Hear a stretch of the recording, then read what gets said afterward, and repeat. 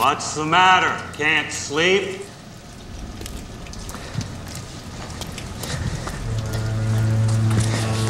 Just need a little clarity. True that. You want the customary clarity or the new and improved kind of clarity? Just give me the new stuff. New and improved. New and improved clarity. Yes, indeed, clarity. Come on. Here's one. Yeah, don't bust my balls. You're gonna give me 4 and some of these duds. Sweet dreams, Chief. Don't worry, none your secret safe with me. Besides, I could use a little juice on my side. What do you think you know, Micah? It's like my daddy used to say, in the land of the blind, the one-eyed man is king. Michio Kaku, what is the theory of everything? The theory of everything is what drives hundreds of physicists around the world. And it could be the crowning achievement of 2,000 years of our investigation into the nature of matter. We want an equation, 1 inch long, that will allow us to, quote, read the mind of God. We want an equation that will summarize everything we know about the universe. Gravity, light, the electromagnetic force, the nuclear force. We want all of it into a single equation, which will give us not just the Big Bang, the formation of planets and galaxies, but even the formation of people, maybe even love. All of it in a theory that eluded Einstein for the last 30 years of his life. And today, we think we have it. We do? Yeah. Why do we think that? Because we have a theory called string theory. It is fantastic. It is incredible. It has astounded the world of mathematics and physics. And now you can't move in the physics world without bumping into somebody who wants to talk about the 10th dimension, the 11th dimension, the multiverse, hyperspace, time travel.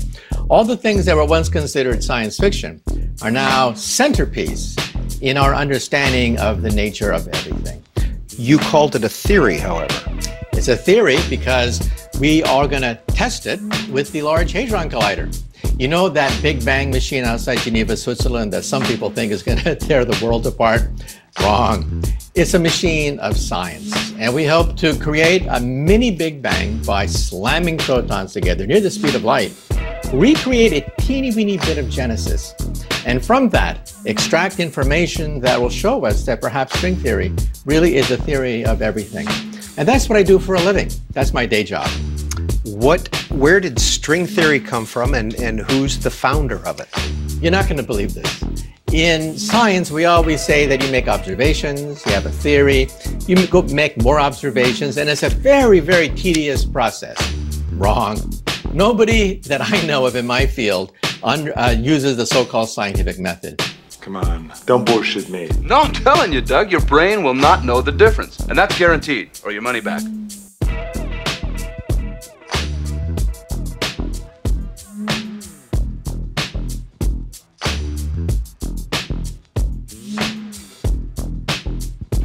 I work at Goldsmiths. I'm the director of the Magic Lab.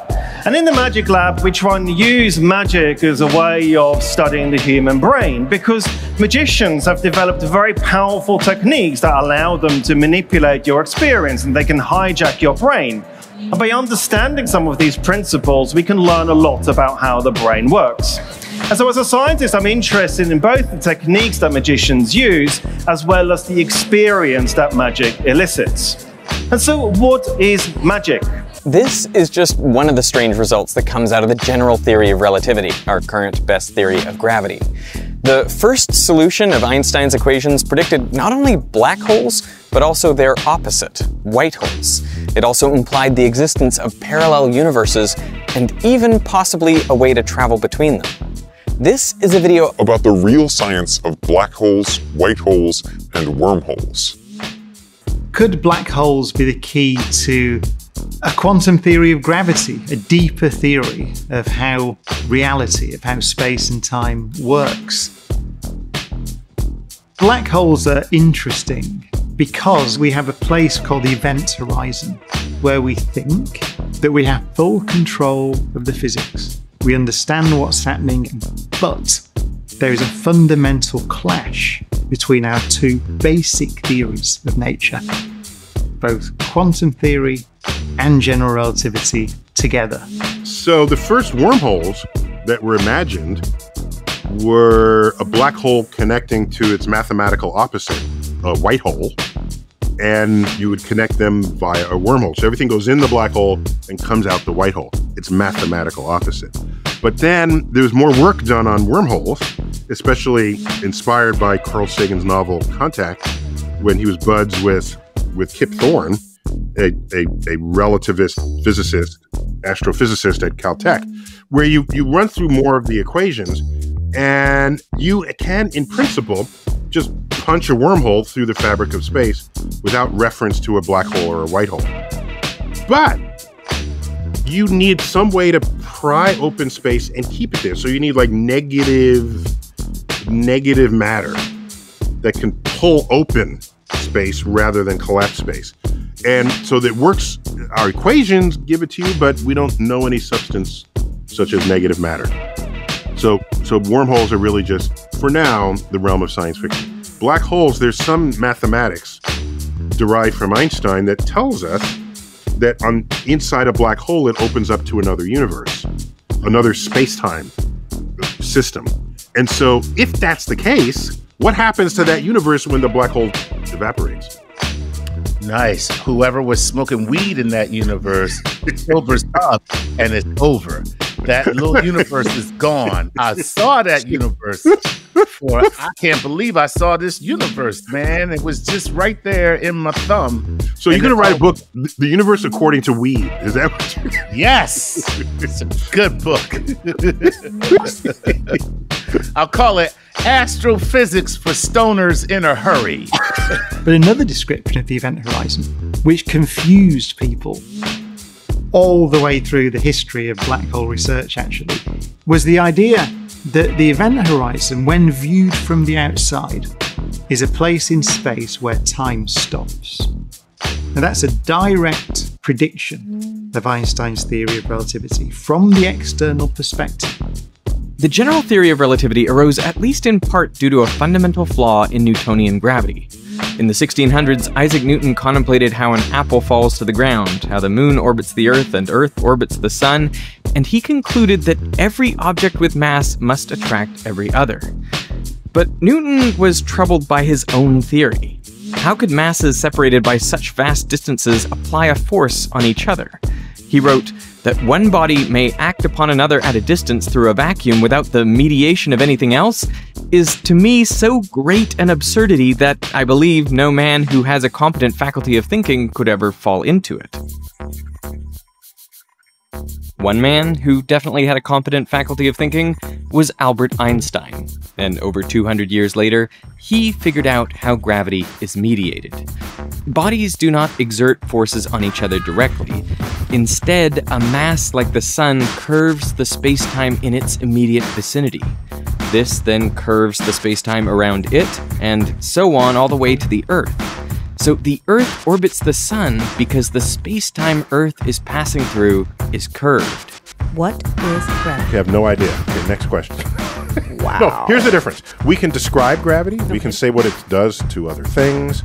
We can measure it, predict with it. But when you start asking, like, what it is, I don't know. Kowalski. Sorry, sir, no clue. So what will be the force pulling a heavier object to the ground and an air bubble up? How can a force work in two directions at once? That wouldn't make any sense. No, I see what you mean. That's why there's no force going down. That's why Einstein had to come up with his explanation of the bending and warping of space-time. That's just a theory, by the way. It's not reality. Every description is a theory, right? No. Not if you could demonstrate it. No. Okay. You have to not confuse the word theory with hypothesis, right? Well, in science, a theory is simply a testable description of reality. A hypothesis is a guess that could be wrong, could be incorrect. The layman, right, conflates the two. Right. And they are totally different, distinct concepts. So what about, what do you think of just a theory? What people actually mean is just a hypothesis. What do you Relativity is not a hypothesis. It is a theory that has been tested time and again. So what do you think about the scientific theory? No, not scientific, scientific method. What do you think about the scientific method? I have yet to come across a more reliable methodology for acquiring knowledge from the environment. I would say the scientific method is a method that's used to prove things. For example, I would say you cannot prove things. I could prove that we could build cars. You can demonstrate it. Well, we could get in a car and drive it. It physically exists. Yeah, but if you want to be technical, proofs can only be done in the realm of mathematics. Okay, you can demonstrate things in reality. In science, you can only disprove a theory.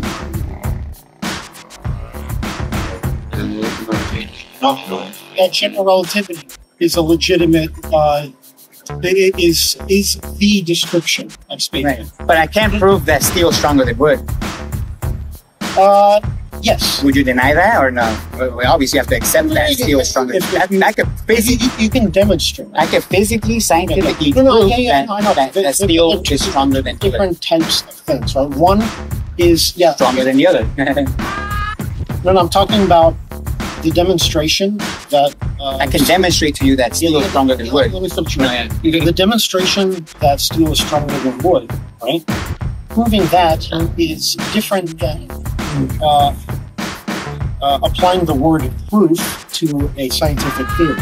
You cannot prove any scientific theory. Yeah, because it's a theory. I agree. Yeah, but because it is a. You can. So you disregard their scientific facts. You disregard that. You don't believe that they're scientific facts. I do. Scientific facts and scientific theory are two different things. So explain to me what a scientific fact is. A scientific fact is just simply an observation. Give me an example. Okay, that the strength of the gravitational force, on average, right, on the surface of this planet is 9.81 meters per second squared. Okay, I would say that's an observation. That's a fact. I would say that's not a fact. What is the difference between observation and a fact? An observation is something that you just simply observe. For example, we can observe this pole, and I can repeatedly. No, I can just by looking at it, I can tell you it's 20 feet tall. But that's not fact. The fact will be physically measuring it to see how tall it is. So I gave you an example of a measurable fact. No. When you're observing something fall, you believe that the object goes towards the ground, first of all, right? That it's being accelerated towards the ground. Yes. I'm telling you that physics shows that that's not what's happening because you need force to cause motion. So if you're claiming that this... You don't need force to cause motion. Can you show me an example of something moving that doesn't require a force? Well, that's a theory. I need something in reality. Like something here on Earth. Can you show me something that's moving that doesn't require a force here on Earth? No, because again, motion requires a force. So if you're claiming this is motionless... That's not the reason I can't show you. The reason is I cannot manipulate space. Well, that's because you're going into the bigger scale of things. Exactly. Yeah. You're going into imaginary physics. It's not imaginary. Because it cannot be demonstrated here on Earth. But it doesn't...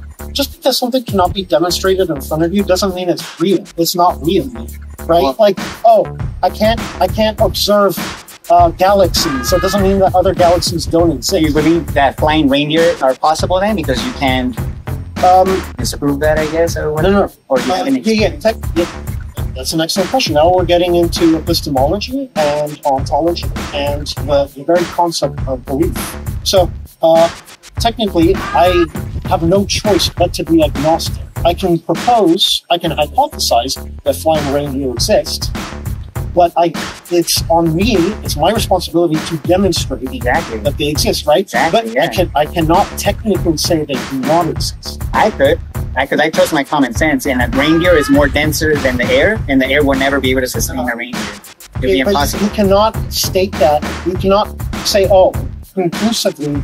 You have to demonstrate. Okay. That defies physics. Anything that defies physics, in my opinion, I don't accept.